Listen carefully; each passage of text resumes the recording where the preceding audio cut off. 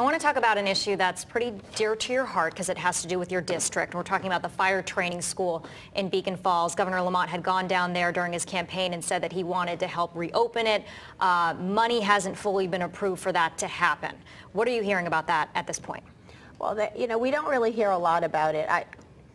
I'm the kind of person, if I say I'm going to do something, I'll do it. And I know you're going to hear from the good Lieutenant Governor in a little while, and she and Governor Lamont came down to our district, our area where that fire school is supposed to be built, and promised that it would get built if they got elected. And it hasn't been built so far. I'm hoping that we have time and that will be funded at some point in the future. But what's the price tag on that? You talk about $14 million, give or take. It changes in time because there's different, it has to go out to bid again, so that money may change a little bit, but it's within a range. Here's the bottom line.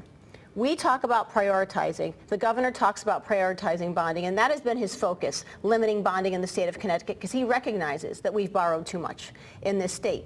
But our perspective is you have to prioritize what we're borrowing. And if we don't believe that, for the most part, volunteer firefighters who give their lives every day on their off time for our safety and to save our lives is not a priority, I don't know what is.